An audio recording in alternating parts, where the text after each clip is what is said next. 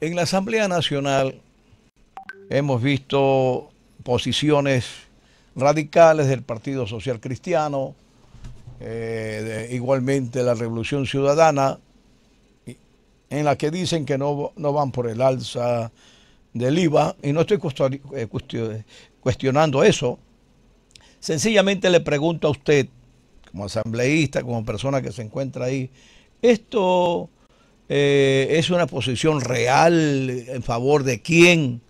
¿Esto favorece al pueblo ecuatoriano? ¿O esta posición, porque creo que todos los asambleístas conocen, que si no hay los votos necesarios, podrá ingresar por el imperio de la ley? ¿O es algo que está establecido? Buenos días, señora abogada Ana Galarza.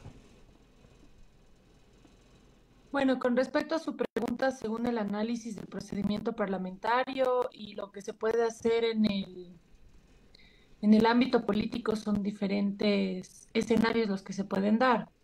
En un escenario que existan los 70 votos para aprobar el proyecto de ley económica urgente que le va a permitir al gobierno alzar los impuestos de manera temporal y permanente.